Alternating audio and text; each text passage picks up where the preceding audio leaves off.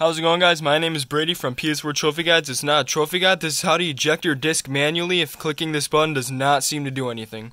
First thing you want to do is slide. This is very dusty. I gotta dust this. Slide off the left portion of your PS4 cover, and then you want to find this opening right here. And you can see in all of these little grooves right here, there's a few that are open, like this one is not, but this one you can go through all the way to down up in there. So you want to go right on the other side of this thing, and you can see all these are blocked. You can't get in, but one you can, which is right here. As you can see, it is going all the way through inside, and then twist counterclockwise.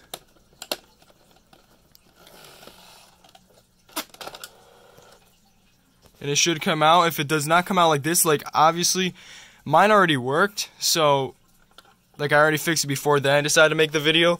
So mine already worked, so I didn't need to do that.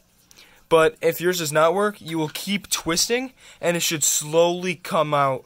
And then you should be good to go and it should work right after that. Thank you all so much for watching. Don't forget to like, favorite, rate, subscribe. Peace out. Good luck.